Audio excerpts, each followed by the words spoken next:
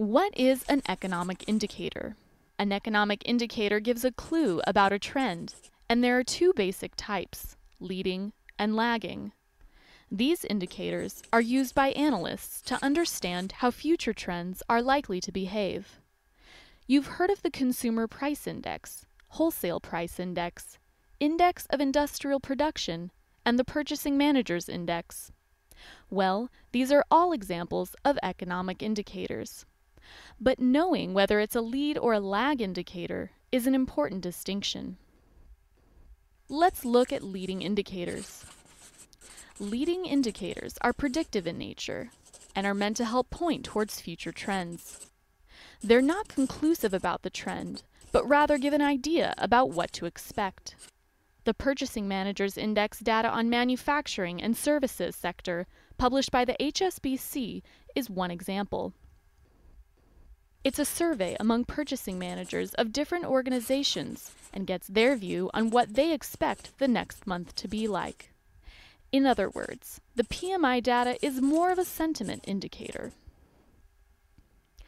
Another leading indicator commonly used are bond yields. Bond markets are traditionally considered to be ahead of equity markets in terms of signaling a future trend.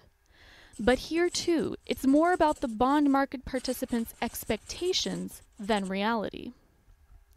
Now on to lagging indicators. Unlike a leading indicator, lagging indicators are data published after something has happened, maybe by a few quarters or even a year.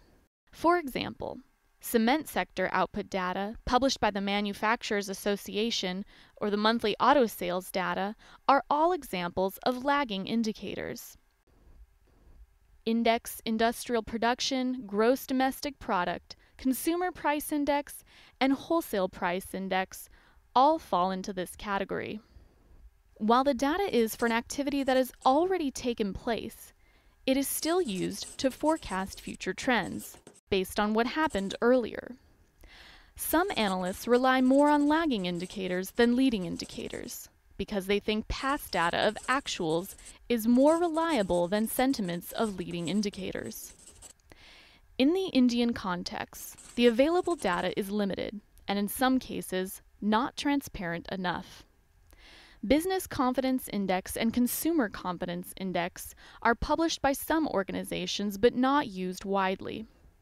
Then there are other static indicators such as unemployment and housing sales, which are used as indicators of economic health in countries such as the UK and the US, but were yet to do so in India.